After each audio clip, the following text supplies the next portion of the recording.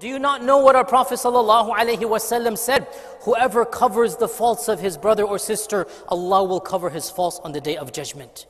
And whoever exposes the faults of his brothers and sisters, Allah will expose and embarrass him, even if he is taking refuge in the sanctity of his house.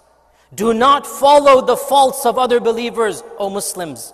Do not make it your lifeline to find out what is the latest gossip, who said what, who was seen with what, who did what. It's not your business. If news comes to you, interpret it in the most positive manner. And if you must, even then comment on that which is just and true, and do not allow your animosity, your hatred to drag you beyond what is truthful.